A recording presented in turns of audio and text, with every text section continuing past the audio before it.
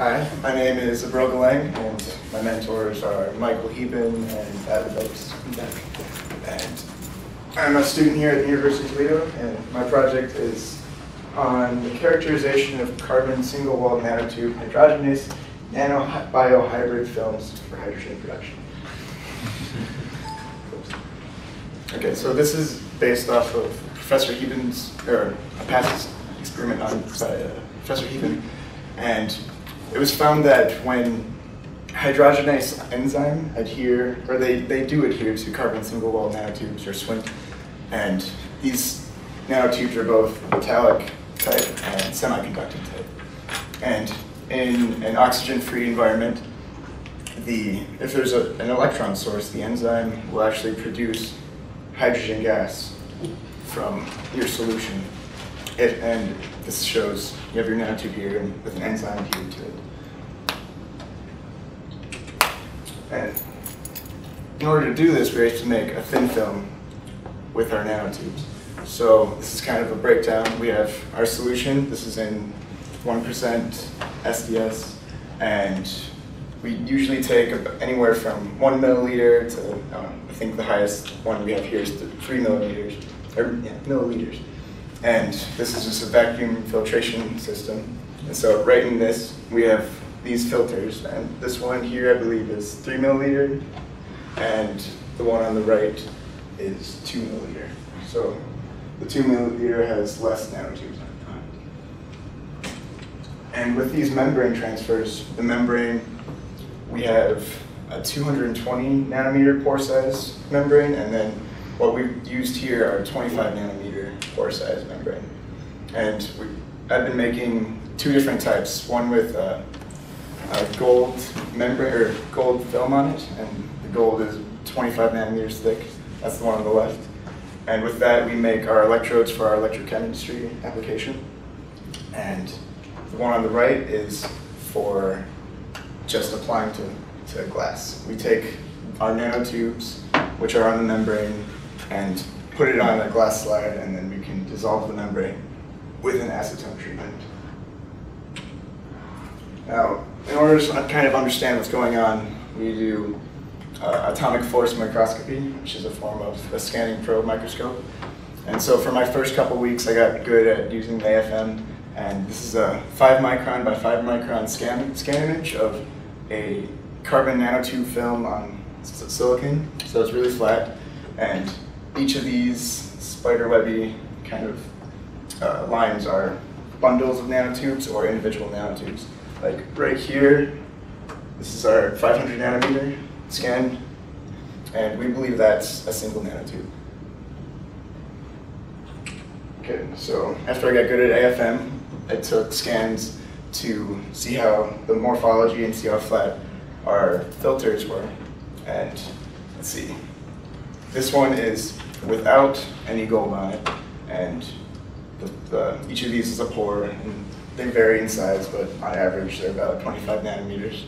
And then with our gold film on it, it didn't change much. And this is one of our first scans with nanotubes filtered through onto the gold. And we think due to like the water current, or the solution current, and our filtration, you get kind of like these bundles. You can't really see it well blown up, but we have parallel nanotube bundles here all throughout the whole film. Now for future work to do with this, we're going to make solutions and try different techniques to get the hydrogenase to adhere to our nanotube solutions, and then make films out of those.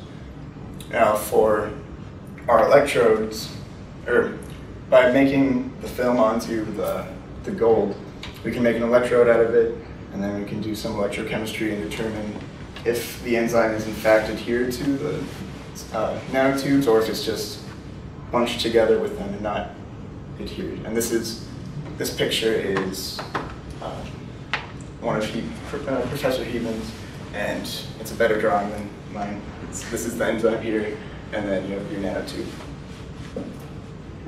And after we get a good electrochemistry result, and in fact is producing hydrogen, then we can also characterize it with AFM and figure out what it looks like, or if the enzymes will be like sitting on top of the film, or in fact just create like a top or more like hilly kind of less flat areas.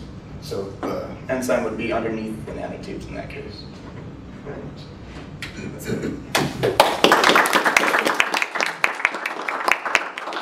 Questions? So the way you make hydrogen is by sort of electrolysis. I guess is what you're planning to do. And then the idea is to have one electrode sort of consisting of this nanotube hydrogenase film. And the hope is that the hydrogenase will allow you to make more hydrogen with the same current or something, or voltage. Yeah, we had, actually I have it back over here.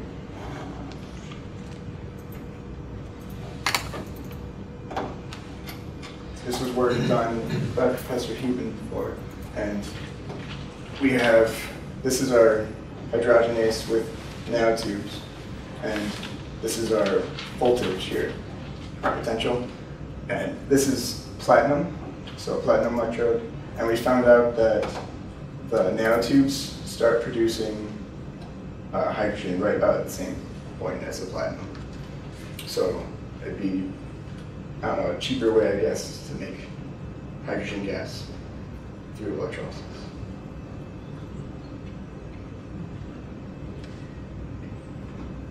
Any more questions? Any more questions? All right. Let's say. Oh, there you go. I assume ultimately that's still solar driven, right? I do believe so. For the enzyme to react. You need this potential when you get that through the solar cell. Is the solar cell going to be, is that, can the nanotubes themselves act as a solar cell? You know that there's some. I'm actually not sure. I haven't checked. No. Conceivably they could, but we're also, some of our other research is looking at working on CAD-TEL to make nanotubes as a back contact. So if you kind of bring all these together, if you can make a CAD-TEL with a back contact of nanotube and enzyme, then you could just use it directly. Any more questions? All right. Thanks a lot.